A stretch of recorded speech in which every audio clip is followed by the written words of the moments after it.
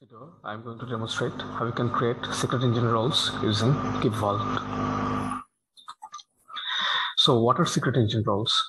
SecretEngine roles is a Kubernetes custom resource definition which allows a user to create a particular SecretEngine role in a Kubernetes native way. So using KubeVault, you can create various SecretEngine roles. For example, AWSRole, GCPRole, AzureRole, MongoDBRole, MySQLRole, PostgresRole, and ElasticsearchRole. In this video, we're going to enable a MySQL SecretEngine role. So what is a MySQL SecretEngine role?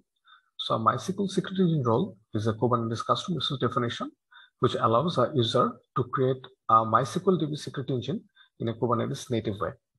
And when a MySQL role is created, the KubeVault operator creates a role according to the specification. And if the user deletes the MySQL role, then the respective role will also be deleted from the vault. We can see the YAML of a MySQL role here. The kind is MySQL role. I provided the name and the namespace. In the spec section, we need to specify the SecretEngine ref. So we have the SecretEngine ref here.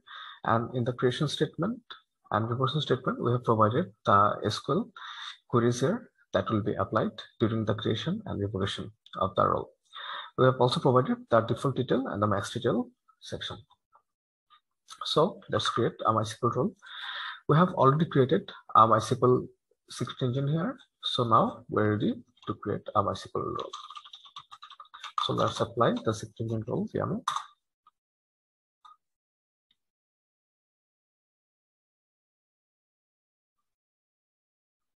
We can see our MySQL role has been succeeded here. So let's check it.